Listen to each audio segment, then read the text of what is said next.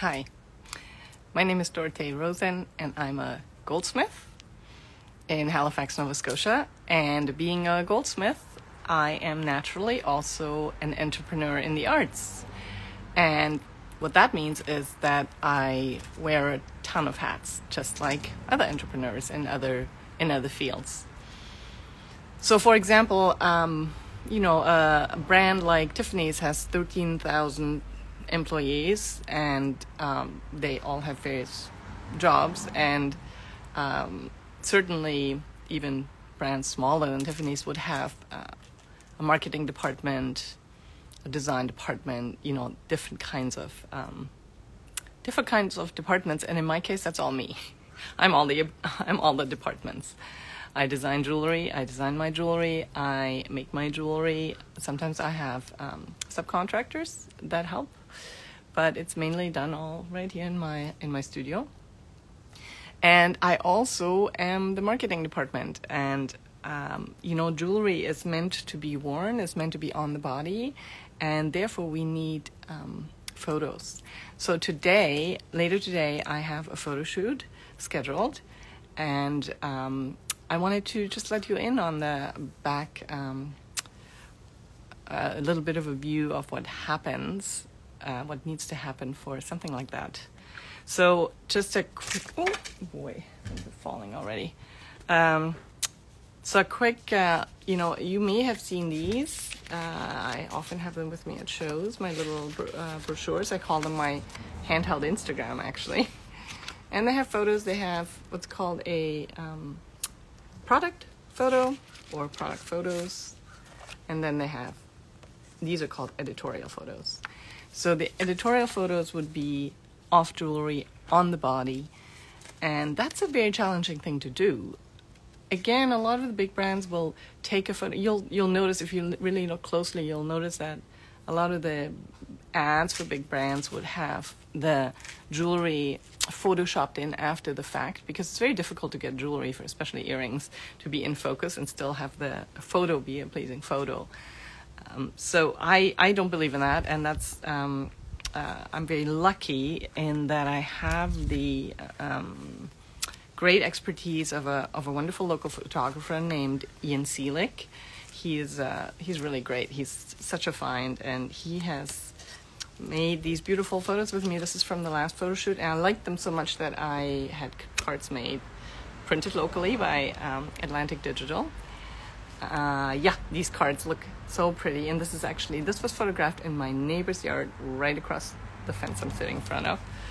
And thanks to Isabel and Nancy for letting me shoot in their backyard. This is another one. And again, I like to work with professionals so that people get compensated properly. And I've worked with a couple of modeling agencies. I have another one. Today will be City Models, a model from City Models that will come. Look, this was a fun one. This was also in their garden. Isn't that fun? And I had some colleagues say to me afterwards, you can't do that. People are not supposed to wear their jewelry while gardening. And I said, people should always wear their jewelry. And then we took that same one, and Ian has this beautiful old Volkswagen van. You probably can't see this, but anyways, it's somewhere on my website. And she's carrying her beat to the car.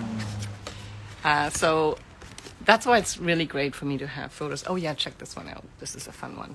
I'm going to get, after this, I'm going to go to the grocery store and get some fruits or something.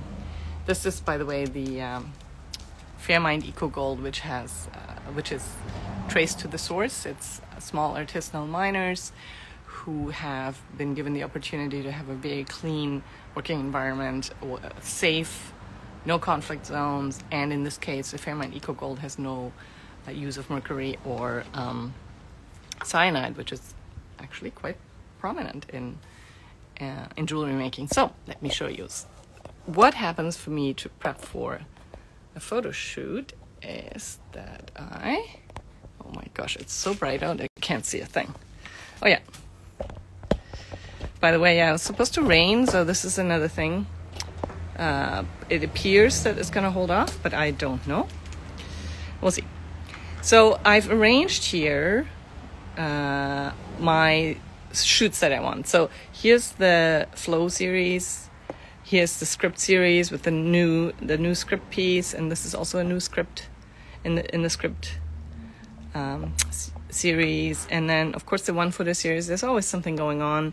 Today I'm gonna be. I wanted to highlight that they come in these more narrow versions: the 3 loop, the 4 loop, and the 5 loop, and of course with gems. So whatever photos I don't have yet on the body. And then these guys, maybe I'll just move this instead. Hang on. So it's coming out. Yeah. And then these ones, you know, this is basic. Ooh, too close. This here is the idea of a wedding and engagement ring. Oh, I gotta put that up a little. I'm sorry, I'm having technical difficulties. Yeah, this is where I need like an assistant.